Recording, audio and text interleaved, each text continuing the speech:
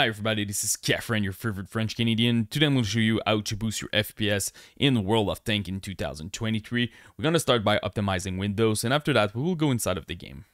So now the best setting for Windows for gaming. So first of all, we're going to search for game mode in the search bar.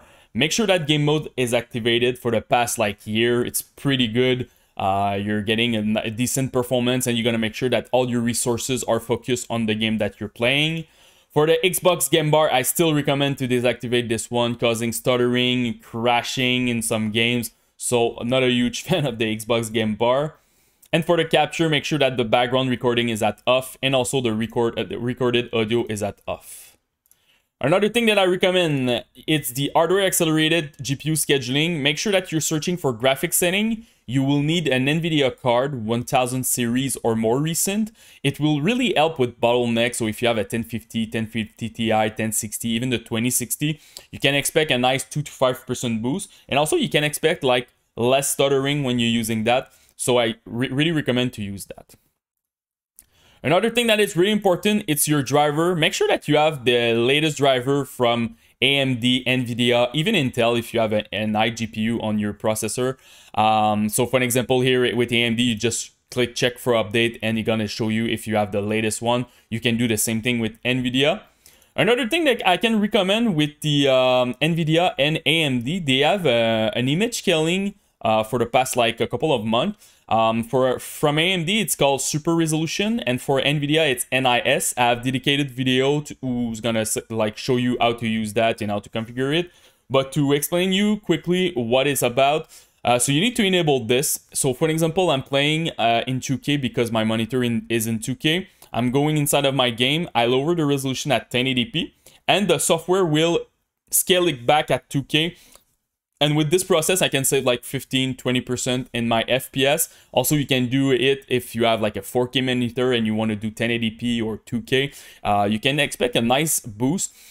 The image quality will not be the same if you compare with native, but in some game it's working very well, and it's very tough to see the difference. So I recommend to use it if you're struggling with your FPS. So if you have an NVIDIA card, just go on your NVIDIA setting, go to control panel, open it, go to manage 3D setting, and just use pretty much the setting that I'm currently using. Honestly, they're pretty much default. So the first one that you need to change is your low latency mode. If you have this technology, make sure that it's at on. The other one is if you want to lock your FPS.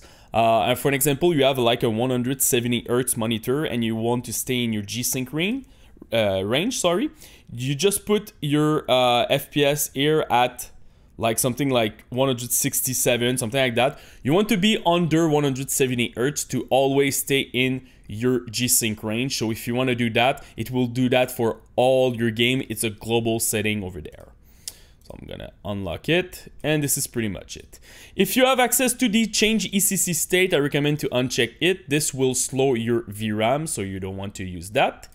For change resolution, make sure that you're playing native. So if you have a 2K monitor, go with 2K. If you have a 1080p monitor, go with 1080p.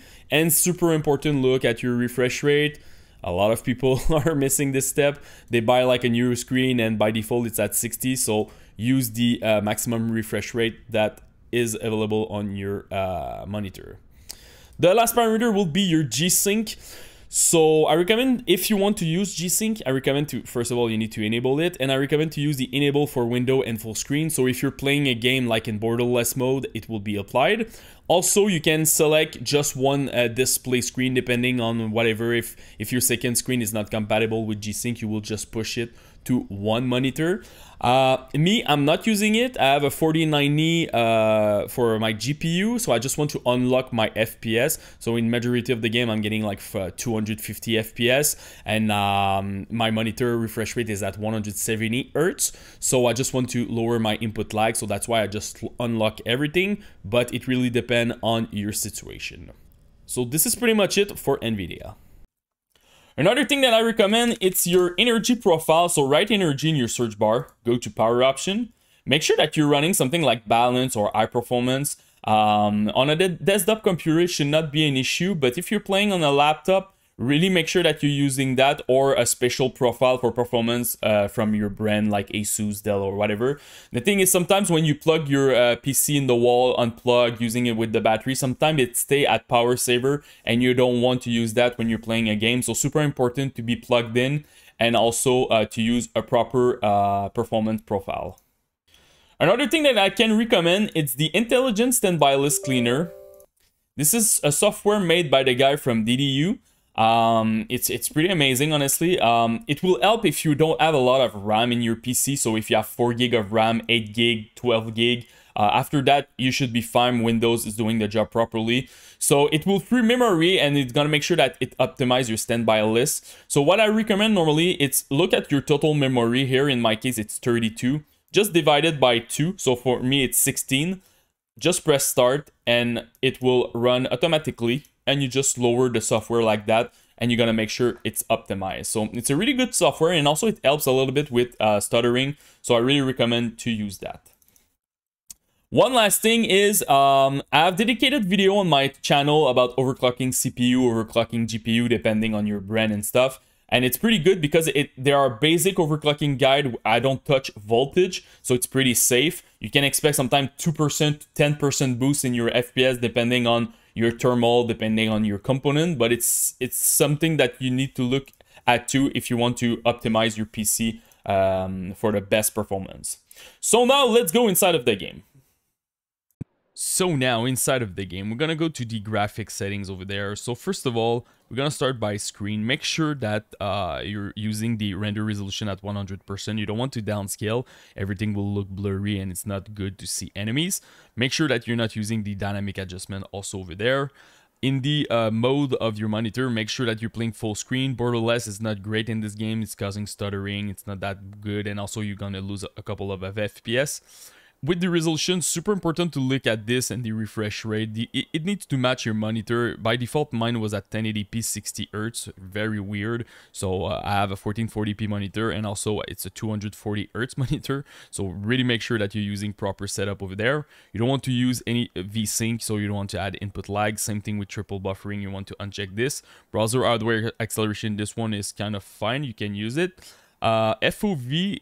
This one will affect your FPS, so if you go higher, you're gonna lose FPS. It's a question of preference, honestly. If you used to play at 90, just stay at 90.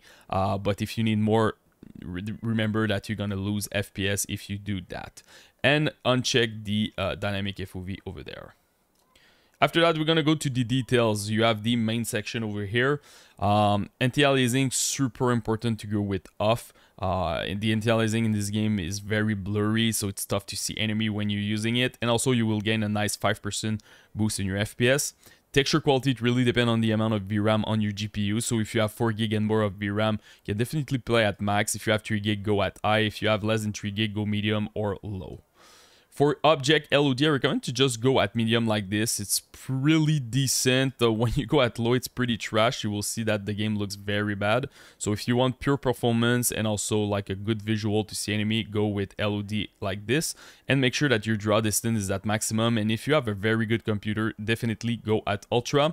Also, the graphic, start at standard. If you want pure performance, less input lag, FPS, definitely go standard. If you want like a decent visual, but also good performance, you can definitely go with improve, and I will tell you which parameter is very important to turn down because it will help you with your FPS. So for the first one, start with this.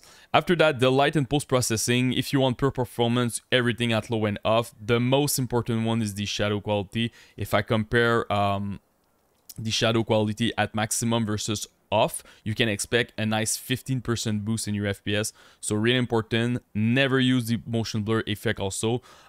It's pretty trash for your visibility, so make sure that you're using that.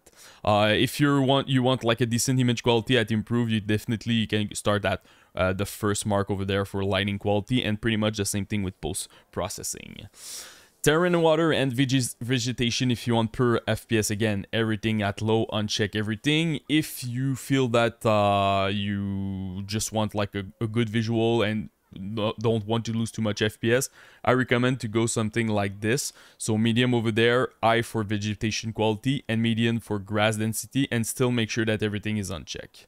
The last one is effect, so the extra effect. So even if you're playing at improve, I don't recommend you using this. It's taking too much your FPS. So everything at off over there, and make sure that you uncheck everything else. So this is pretty much it, guys, for my Wall of Tank guide. It really depends on your computer. Like, do you have like a good computer or a very old computer? If you're playing with a very old computer, make sure that you're playing standard and everything at low, and use those settings at main.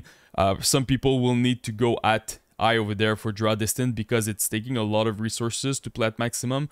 So it's question how many FPS that you need. So if you want me to help you about any issue that you have with World of Tank, just comment in the YouTube section, post me your rig, CPU, GPU, and RAM. I will try to help you the best that I can, and don't forget to subscribe to the channel. Peace.